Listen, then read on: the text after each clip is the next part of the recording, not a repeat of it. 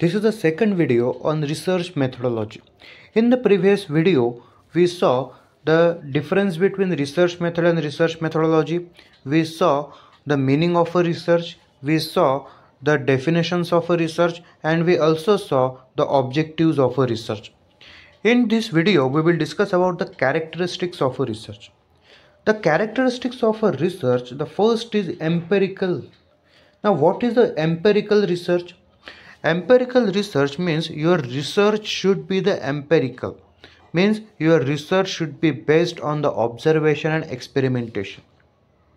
If your research is based on observation and experimentation, then it's called as an empirical research. Second is systematic research. Means your research should be the systematic. Means you must be follow the 8 steps. According to the research methodology, every research must be follow the 8 step, and if a researcher follow that 8 steps, then it's called as a systematic research. Next is credibility. Credibility refers to the extent to which a research account is believable and appropriate. Next is analytical. There is a critical analysis of all data used so that there is no error in their interpretation. Means every data should be analyzed by the researcher to come to the conclusion. Means next is validity.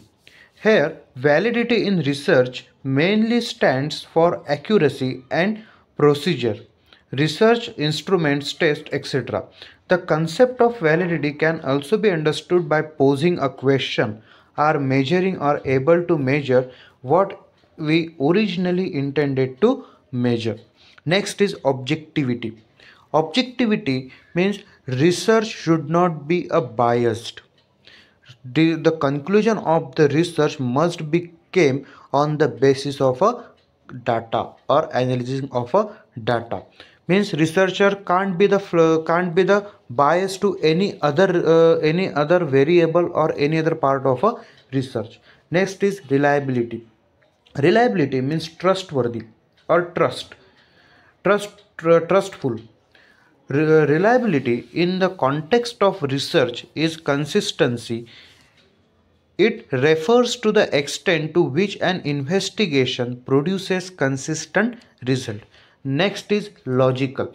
Research must be a logical. Research process must be a logical, and the collection of a data must be logical. In the upcoming videos, we will discuss about the types of research.